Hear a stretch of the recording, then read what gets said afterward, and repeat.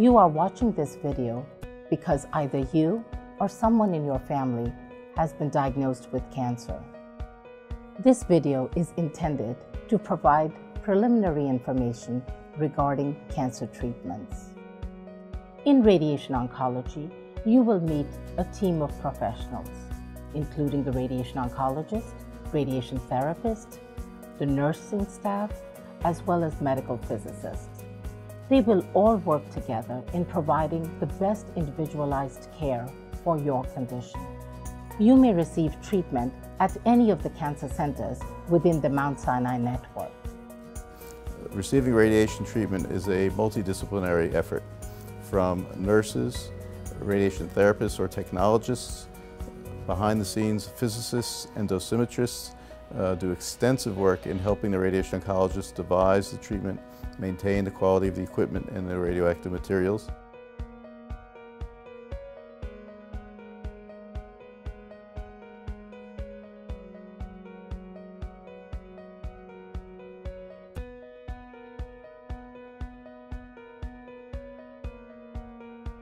So radiation consultation, like a consultation with most other physicians, involves first intake with a nurse to review medications, past medical history, allergies, and then a review with the physician about the more specific details of what's been going on that led up to this point, how they were diagnosed, what types of tests have been done, what kinds of treatment have been done so far.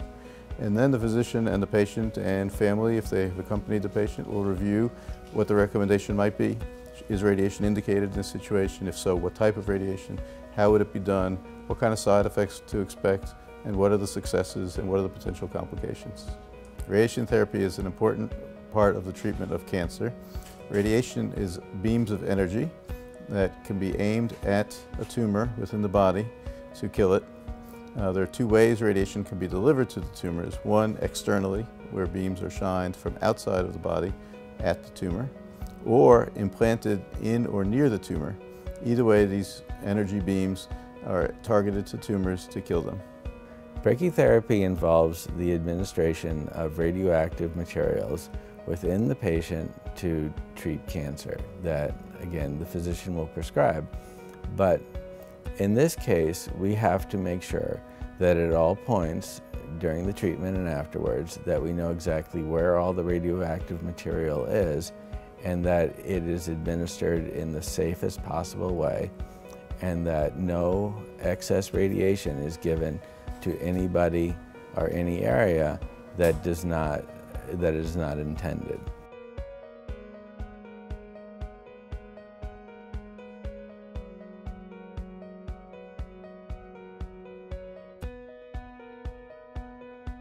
The simulation process is the process through which the radiation oncologist designs the radiation treatment.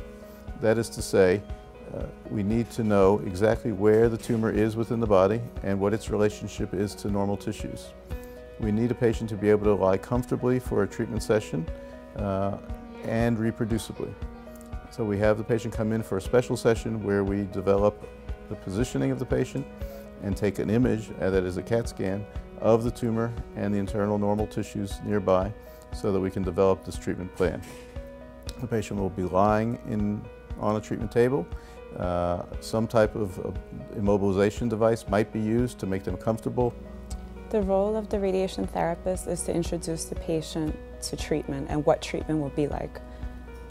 We get the patient ready for treatment in the simulator. We ensure that they're in an accurate position. We work alongside with the radiation oncologist and the radiation physicist to create an individual treatment plan for the patient. Once the simulator process is done and they have a follow-up appointment, they come in and start their individual treatment every day on the treatment machine. Treatment planning is the phrase used to describe how the radiation oncologist, along with his physicist and dosimetrist, figure out the best way to treat a particular patient. After the simulation process, the CAT scan that has been done is used to determine this. Sometimes this involves contrast, which would involve blood tests, questionnaire about allergies and different things like this. We make sure that's all done so the patient can be safe and ready for their simulation. Other patients receive also multimodality therapy with medical oncology, which also requires multiple appointments, often on the same day, and we make sure that those flow smoothly and they have all the appropriate testing and imaging that they need so that they can proceed. Software has the capabilities of doing a virtual treatment. So the radiation oncologist and the dosimetrist and physicist can say to themselves, here is the tumor, here are the normal tissues I need to protect. What is the best way? What angle? What shape should the beam be? How much time should the beam be on? How should I move the patient?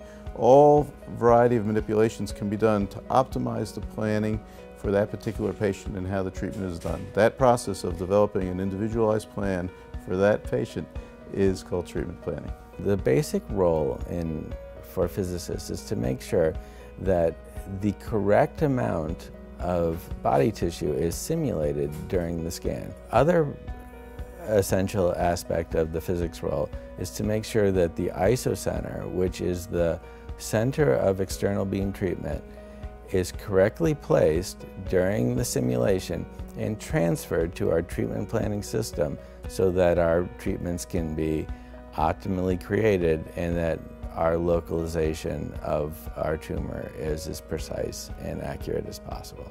So weekly management involves the care of the patient during the week of treatment.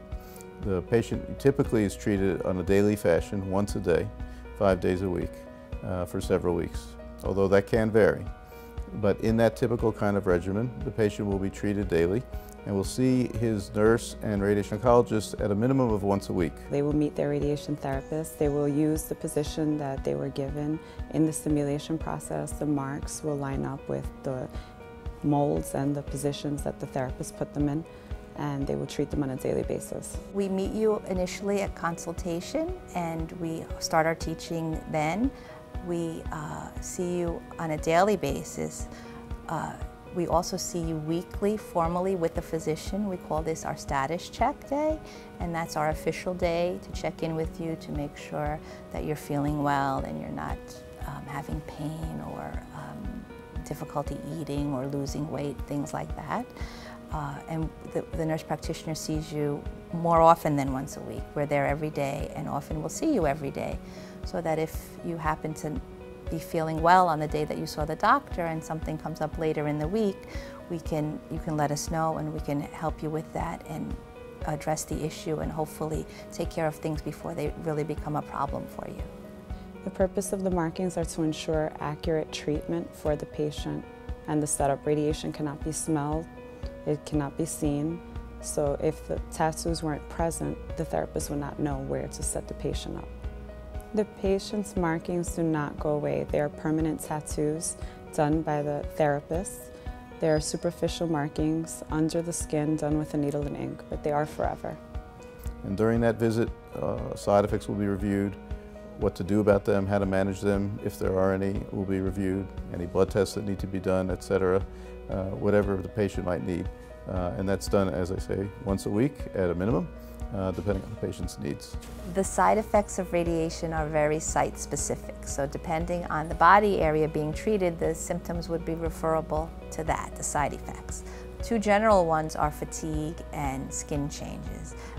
These are expected. They vary in degree depending on the patient and the treatment, but they're very much treatable. We have ways to help you deal with that, and it's important that you tell us when they're happening and becoming a problem for you so that we can help you deal with them.